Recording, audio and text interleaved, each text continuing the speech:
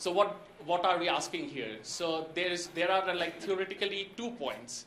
One conjecture is like if lower caste people are living close to upper caste people, they might get positive benefit from like the upper caste resources, say education, roads, transport.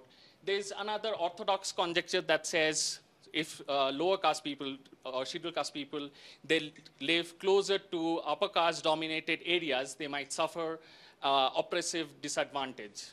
So we don't know what the net effect is, and this question is very important, and it's very important to see how that affects education and occupational mobility.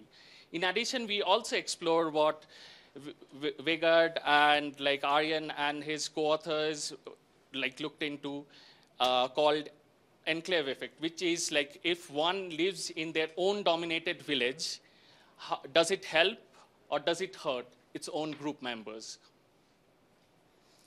So if I don't get time, so just briefly telling like our contributions are we go beyond individual level social group differences and study the impacts of social and community dynamics on educational and occupational mobility.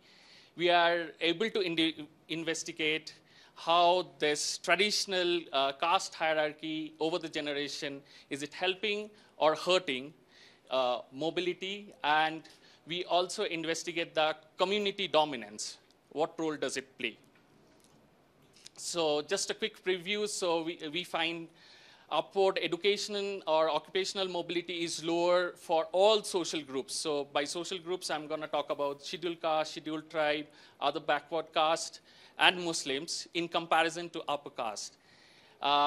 For enclave effect, the result is kind of mixed. For education, there's positive effect for scheduled caste, but negative for Muslims. For occupation, there is only positive effect for scheduled caste. So living in upper caste dominated village, which we call the proximity effect, has a positive effect for scheduled caste for both education and occupation. So we use the India Human Development Survey round 2, and we focus on grandfather-father pair and father-son pair, which we call G1, G2, and G2, G3. And so father implies the head of the household. So that's how we make the distinction. Educational categories is very standard, and it has been done in the literature quite a lot, and I'm not going to try to motivate here. So it's categorized into 7 groups. It's from lowest to highest. And occupational categories is similar. So agriculture and other manual labors would be the lowest group, and professional would be the highest group. So does people from here move upward, or how does this go? So we defined upward mobility at the individual level. It is a dummy that takes a value of 1. If educational attainment between generation is positive, 0 otherwise. Same for land dominance. So dominance for land is defined at the village level. The group that holds majority of the land is deemed to be the dominant group. So here's an interesting plot, which might be a bit confusing for most people, but let's see if I can try to do it within time. So this axis shows like which group is like dominant by population, and this shows land dominance, and this shows like the percentage.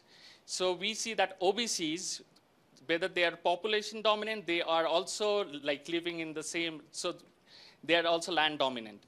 Same for upper caste as well, same for Muslims as well, same for scheduled caste as well, but not so much for scheduled, same for scheduled tribes as well, but not so much for scheduled caste. So there's like lots of variation here. When we look into now by individual level, so this is like the groups, so OBCs, SC, ST, Muslim, and upper caste, and this is where they are living. So OBCs are still like the dominant group with a major fraction. Upper caste is like it's still dominant here. SCs is a very small fraction. STs, where they're like they're living in their own areas, and same for Muslims. So this is a Sankey plot, which, so imagine this is like the grandfather, this is the father, and this is the son. I don't want you to focus too much on the graph, but all I want you to see is you see a lot of illiterate grandfather, and the son got more literate, and the same trend persists. What about for occupation? Well, the result is not so clear. So there has been like some stagnation, some downward mobility, some upward mobility, if you just look at the farmers. So, and you see the similar trend here as well between father and the son. So some upward movement, but a lot of downward movement. So at the lowest end, there has been some upward movement, but for all the other groups, there has been like mixed movements.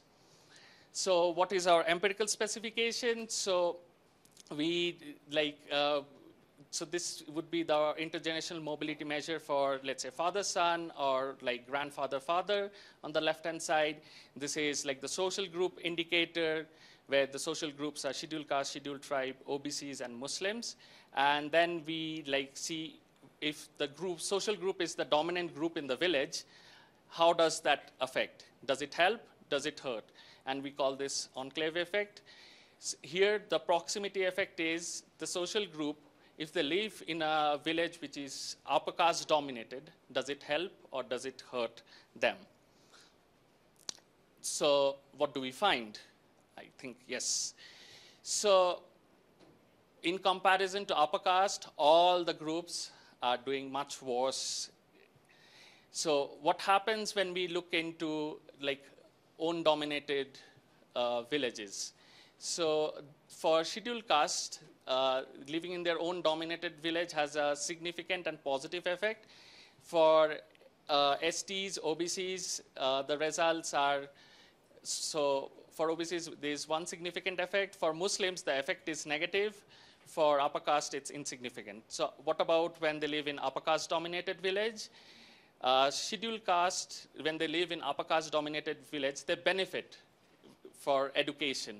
What about for occupation? So for occupation, so most of the effect is negative. Here, we can just see there is literally no significant effect going on throughout. So this is the grandfather and father generation. What about for the father-son generation? Similar trend, there's in comparison to upper caste, OBCs, SC, STs, and Muslims are doing much worse. Scheduled tribe, when they live in their own dominated village, they're worse off. And upper caste, in the basic model, they are like better off if they live in their own dominated village, but the result doesn't last. What about for occupation? So here, negative effect as well. And for scheduled caste, when they live in upper caste dominated village, they have a positive effect. So just to take a moment and think through what might be the mechanisms for what we are seeing the results. So we looked into a lot of different mechanisms and different channels. So I'm not going to show all the results, but we think the village public goods like village infrastructure, roads, electricity, distance to like a proper road, water, these are quite important indicators, and I will just quickly show you village level shocks, agroecological zones, these are also important factors, schools and schooling profession, these are quite important. Social cohesion, so does like a political influence matter for like the social education and occupational mobility? And the discrimination effects comes from the oppressive, like proximity effect, whether there is a positive effect or is there a negative effect. So just to show you, village good provision, so permanent road, so there is, for scheduled caste, there's no significant effect. For scheduled tribe, everything is worse off in comparison to the reference group, which is the OBC. Like, and for Muslims, permanent road, in comparison to the OBCs, the Muslims are worse off for like permanent road, distance to permanent road, piped water, and bus stop. For upper caste, the results are insignificant. So what about for educational provision? So PRI is primary school, like if a village has like a primary school, MID is middle school, SEC is secondary school, and this is higher secondary school. So what do we find? So like in comparison to the OBCs, SCs are worse off, STs are also worse off for all the segments apart from like the primary school and the higher secondary, which is insignificant. For Muslims, similar trend persists. And for upper caste, they are also worse off, at least in the primary and in the middle school. So just to quickly wrap up, we find that there has been upward education and occupational mobility. So mobility for all the social group is much worse in comparison to upper caste. The results are mixed when they live in their own dominated village. And living in upper caste dominated village has a positive effect on just scheduled caste for education and occupation. And yeah, I would like to wrap up. So thanks.